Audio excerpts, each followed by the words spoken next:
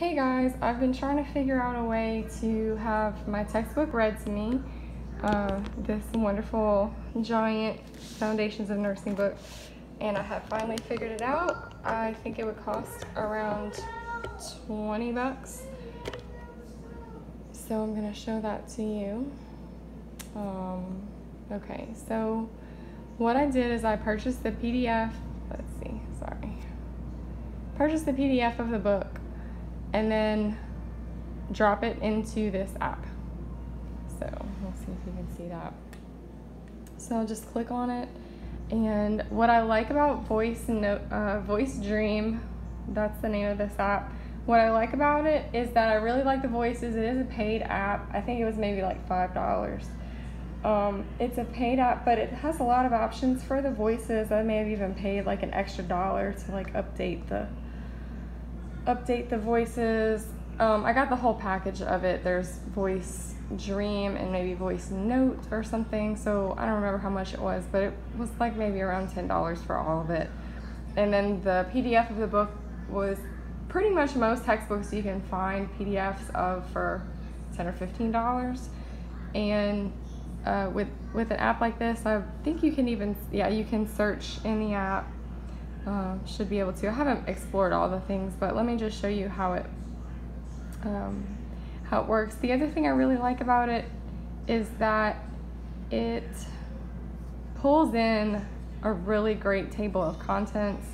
There's another app out there, Spotify, that's free, and it was just really clunky and not easy to find what I was looking for.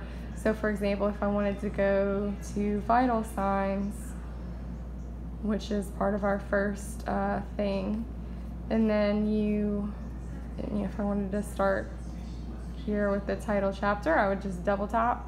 Vital signs. Noah Schulin. Noah is a 2-year-old who is brought to the emergency department by his mother. When the nurse attempts to obtain a time panic temperature, the child begins to scream uncontrollably, crying. So you can change the voices. I know it is a robot. There is not an audiobook for this for this book, so you're gonna have to deal with the robot, but you can change the speed. You can change the voice. So this is Arthur. He's the guy I've been listening to. There's also, maybe it's Karen, and she's like Australian, so I listen to her sometimes.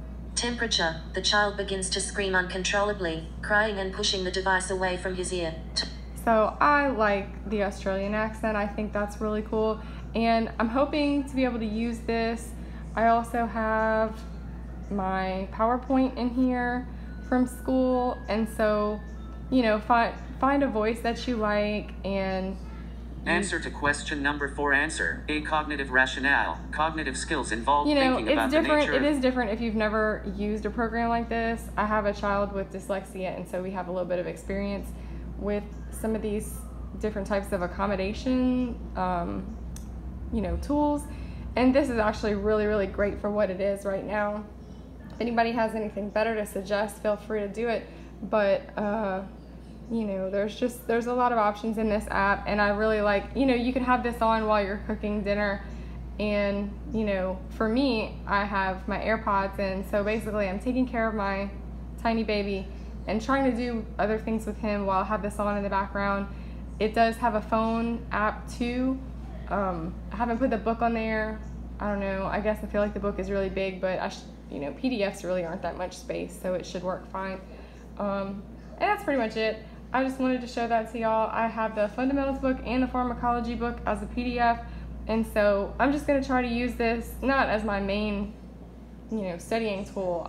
This is not the best way for me to study, but it's a good reinforcement of things. And I also do kind of a similar thing with Quizlet to just get some hands-free studying time where I can be able to do other things.